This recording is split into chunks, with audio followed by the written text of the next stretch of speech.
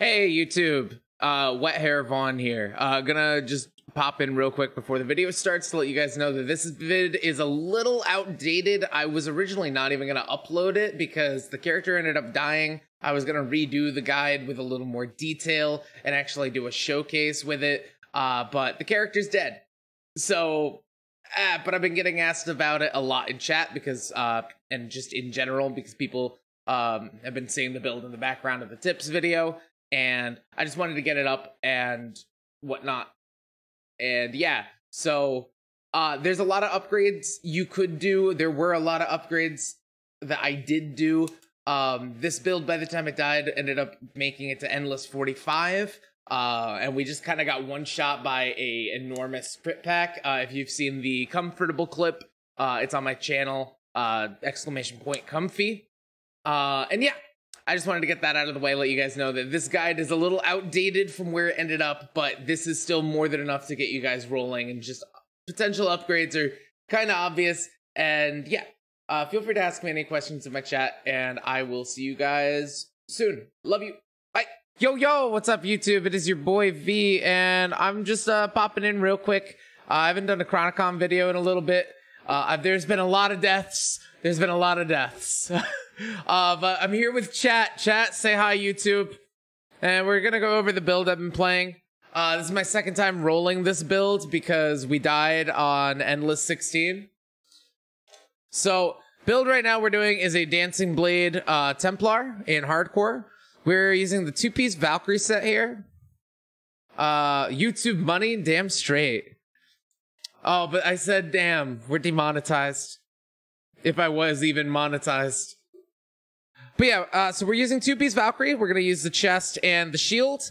We have the whole build, by the way. So this build is a minimum 4 legendary requirement. You absolutely need a 2-piece Valkyrie, and you absolutely need the Ring of Blades and the Tome of Vengeance. And ideally, it's a 5 legendary build, because realistically ideally it's a 6 legendary build, but it can function on 5. It can function on 4, but I don't think I can recommend playing this through the campaign, because you want to be able to turn your Tome of Vengeance into a rune and apply it to the Valkyrie shield. It gives you a lot of safety, a lot of tankiness, because obviously it's a shield, it's got a lot of life on it, gives you block chance, etc. We're still working on perfecting our gear, but we've got just about everything. The only thing that we're going to be changing out right now, as soon as we get the drops, right now we're using the 1-for-all set, and we're going to be switching to the all-for-one set. So I'll just go from the slots down, but that's your 4 required uniques. You need legendaries. You need the 2-piece Valkyries. I use the chest and shield. You want Tome of Vengeance rune on the shield, and then you want the Ring of Blades ring, or the Ring of Blades rune crafted onto a ring. And again, I would recommend, if you don't have if you don't have all for one, you can use the master set. You can use all for one. Or 1-for-all. Fuck. I always say the wrong one when I'm trying to talk about these rings. But that's about it. Like, this build functions on 4 legendaries and a rune. That's it. That's all you need.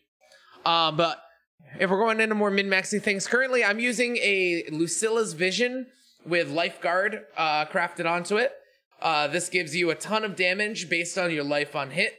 It also gives you a ton of damage reduction, which is nice. A slightly better option would be Wayric's Crown with Lucilla's Vision. Or if you wanted really good damage and survivability, if you wanted to focus a little more on the survivability side of things, then I would say do Wayric's with Lifeguard. It's just going to make you dumb tanky. Because you're getting 50% increased health out of the helmet alone, and you're getting 50% increased damage and mana. It's stupid.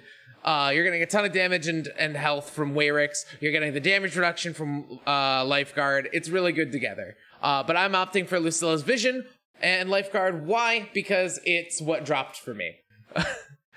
Second, we're using Council's Gavel crafted onto a Balgar's Binding. Balgar's Binding is the most bog standard hardcore thing that you can do. This gives you a ton of stagger. It gives you damage reduction, or it reduces your damage taken from stagger. And it gives you damage based on how much you have staggered. And then Council's Gavel is interesting because it synergizes with our weapon, which is Hammer Blade. Council's Gavel turns all your sword skills into hammers, or treats them as hammer skills. And then Hammer Blade gives you a ton of hammer damage. And attack speed. And then obviously on we are a bleed build, so because of the Valkyrie, so we're using blood scent on our weapon. It speaks for itself. Gives your companions, which is our swords, that we have permanently, just a ton of damage, up to 300%. It's stupid. On top of that, so like I said, I'm using one for all right now. I would like to switch this to all for one, but they're really rare. I'm literally just waiting on one of them to drop. I have one already, and I can reroll if it's the one I already have. We already talked about the shield. Tome of Vengeance, crafted onto Valkyrie. Shield, you just kind of roll things. You're gonna see a pattern a lot on my gear, by the way, where I have a lot of shadow resistance. I'm not gonna go too deep into the actual stat rolls, but the shadow resistance is because our chest is using the Elementium rune, which makes all of your resistances except your highest resistance increase by 50% of your highest resistance. I believe it rolls up to 60%, which is, I can actually probably go cap that out right now. So I will do that after this. And basically, if you look at my resistances, I have capped shadow res and everything else sitting at 65. If I come over here, it's a little choppy because my computer does not like recording and streaming at the same time, which is why I was trying to just stand still. But let's see if I can get this bumped up. Yeah, so now that's capped at 60, and you're gonna see we're just shy. And that's something that's easy to bump up. Actually, I should have enough where I can do... God, this is so choppy. I'm glad I don't do this on a regular basis. Oh, I'm out of memory essence. All right, so it doesn't matter. Anyway. So once I get my shadow res bumped up a little bit more, like I greater augment the shadow res on this, I should be in the clear. Elementium is fantastic. It lets you have capped resistance in Endless. Endless is Mythic 15, which means you have minus 50 to your all resist. With enough shadow resistance on your gear and Elementium, you will be capped regardless. So that's nice. Already kind of touched on the weapon. Hammer Blade with Blood Scent. Just good synergy with the build that we're doing. The boots are Advancing Army plus Staggering Boots. You can do these. I don't think it matters what way you roll them, whether you do Advancing Army on Stagger Boots or Stagger Boots on Advancing Army. I think it's fine either way. It's move speed equals damage. Also Stagger. Stagger, please if you're playing hardcore especially, get Stagger on things. You don't have to do it on all of your gear. I have it on my boots. I have it on my chest. I have it on this, obviously. If I were playing a more melee build, I would probably do something else, but it is what it is.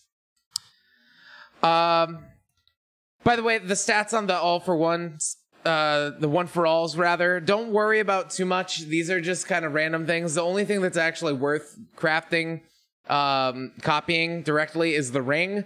I just have this mana regen thing because it helps early on. You don't have enough mana on hit to fully sustain your sword hurl, so it's really nice. That's about it for the gear. Like I said, it's not too bad on gearing. But there are, I think, what, 6? Let's see, 1, 2, 3, 4, 5, and then 3 greater runes. There's about 8 true legendaries that you want, so it's not a super starter build, but it can be. It'll get you going if you really want it to. But I would recommend probably something else early. Moving on to the skills, I'm just going to go over briefly, talk about the bread and butter more. I'm not going to really get into the passives. I'll just go over the bread and butter. Physical tree, go Vengeance, obviously. We are a physical build. We're using Valkyries. Valkyrie's whole gimmick, we're stacking Sharp Steel. So, of course, we're going to want Deep Wounds as well. Oh, by the way, once you have your all for one, you're gonna want to craft chilled blood onto the amulet, which makes it so chilled enemies take more damage from bleeds. It's just a lot of extra damage. But yeah, that's the only thing I forgot with the gear. So we're stacking bleeds, infinite, ton of attack speed. Companions hit like a truck. They stack huge bleeds. Before, on the last iteration of this build, before it died, I was hitting like 1.3 trillion dot ticks on bosses. So that's cool. In Mythic 16, so that's kind of cool. We're already ramping billions on bosses, so that's fun. And we've only been on this character for I think like six and a half hours. We have a point here in Slice. Don't worry about it. It's literally just for travel. You could put this anywhere. You could even put it in the default attack. We don't use it. It's fine. But the bread and butter, we stack auras and we use Sword Hurl. We don't need the spec Dancing Blades because we have the level 5 permanently from our runes. We take Blade Maiden because bleed damage is cool. And Sword Hurl, that's our big boy. Sword Hurl is going to give us enemies hit by it are going to get weakened. It has 25% chance to double cast. And field training. This gives us a ton of damage. We pick up an aura in here. Flurry gives us a ton of attack speed and movement speed when it's active. We have Taunt, which pulls everything together for us and causes it to take increased damage. That's really all you want here. You just pick up this regen. It's not bad. And then in here, we're using Plea. Plea gives us a ton of health and mana on hit, which is how we sustain our mana costs. Right now, like, I'm in the position where if I'm doing too much damage for the content I'm able to do, like, I can't survive higher level content, but our damage is too high for the content that we're on. We're on Mythic 7 right now, so we're killing things way too quickly for our mana on hit to actually be as effective as I would like it to be. So we're in a weird spot. I just need to finish maxing out my Elementium and get a couple other damage things, and then probably max out my Balgars, and we'll be good to go. Other things we pick up here, we just have 2 points in Expulsion. It doesn't really proc off anything. It can, I think, proc off of Hollowed, but I never see it proc. Either way, it's irrelevant. But we have Grace Shield. Grace is amazing. We have a ton of reach from here. Plea, by the way, these nodes are insane. Holy Auras give you more mana on hit. And then this one increases the effectiveness of all auras regardless of element. So you're getting more attack and movement speed, more damage, more health and mana on hit. It's absolutely bonkers. The effect on this, by the way, doubles it. And then we have Hollowed, which is proccing as fast as we can attack. It's just free damage. Like, it's not the bulk of our damage, but it's free damage. So that's really nice. The gear, like, the skills are very simple. Like I said, we're just stacking auras, and then we have our one attack. I should go over our codexes. We're using 2 codexes. Our main codex, and by the way, you'll see I have everything mapped to left mouse button, and then I have my Soul Warp codex, so we can just use the Warlock's teleport. God, this looks like... I'm trying not to move too much because it looks really bad with the frame rate. I don't know why it does this when I'm recording and streaming. Don't worry about it. But you'll see here, this is our whole thing that we do. You'll see Hollowed is just deciding to hit over there. It has no effect on our damage. And we just stack infinite dots. This is dot damage, not hit damage that I have showing right now. If I come over here, you'll see this. 2. It's even better on non-resist. So that's our boss damage. This is our clear damage.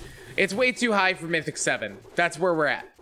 But yeah, so our codexes, I have Soul Warp, I have a Health Pot and Mana Pot mapped to the same button. It just gives me more regen and more mana sustain. I don't think I would change that at all. And if you want that many, if you want just infinite pots, just talk to Sarek over here. It's fine.